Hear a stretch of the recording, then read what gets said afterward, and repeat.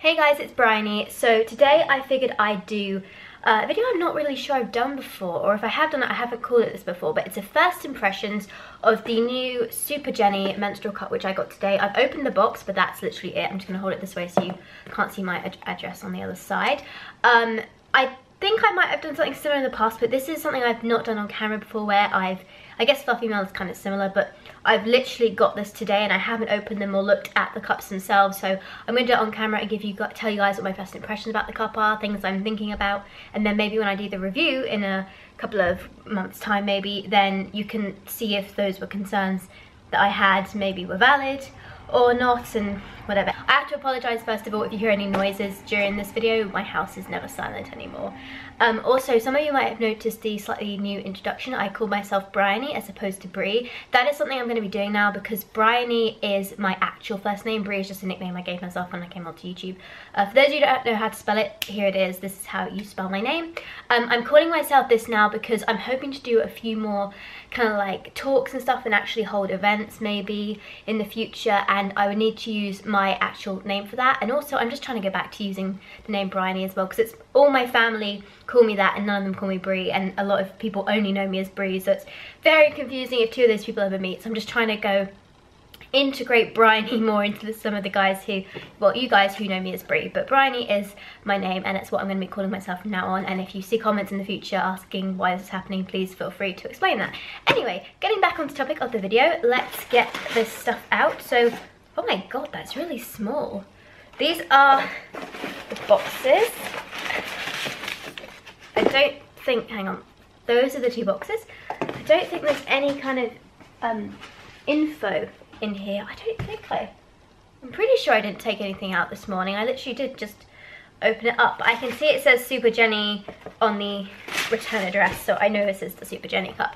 So if I remember rightly, they sent me a teal coloured small and a blue large. Let me see, I can't tell if there's anything on the box that indicates this. Ah, here it is. So this point in the box is where it says size 1 or size 2, so obviously size 1 and size 2, and I was right in thinking, yeah, the teal and the dark blue are different. This is the size 1, this is the size 2.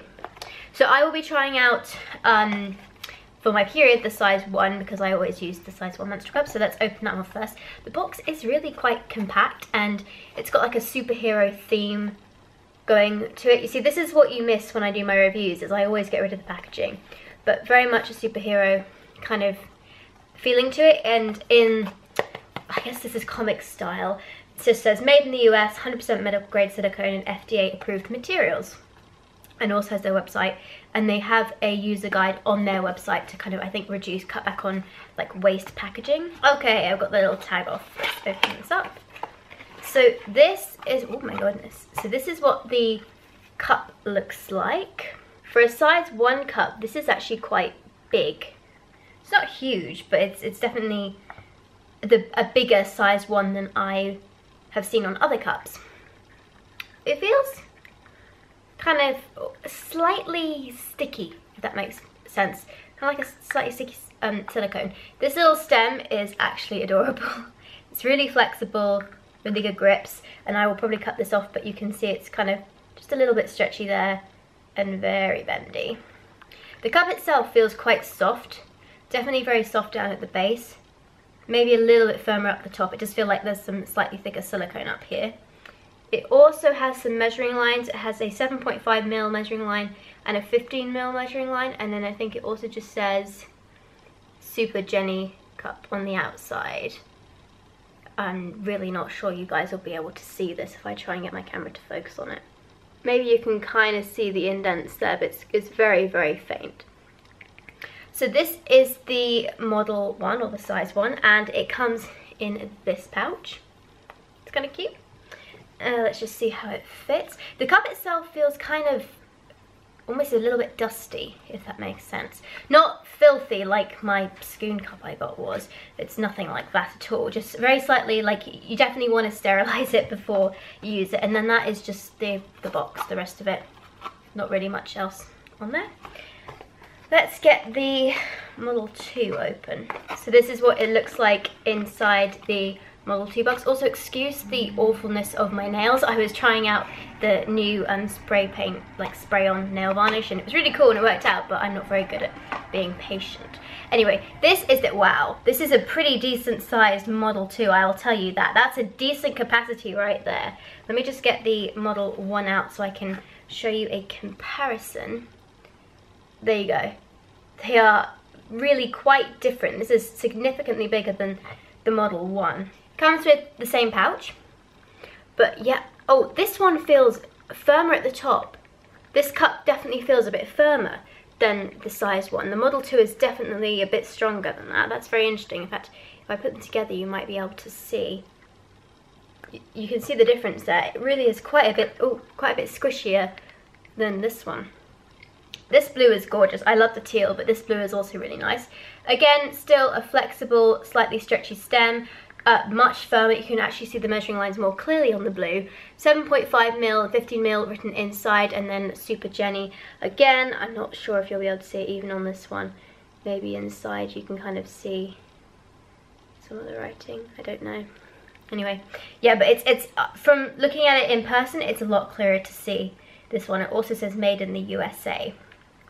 They both feel good, like they're pretty good quality, well made. There's no like unfinished seams, but you can see what I mean about like being slightly dusty. Don't know if you can see that, but it's like a couple of little flecks on here.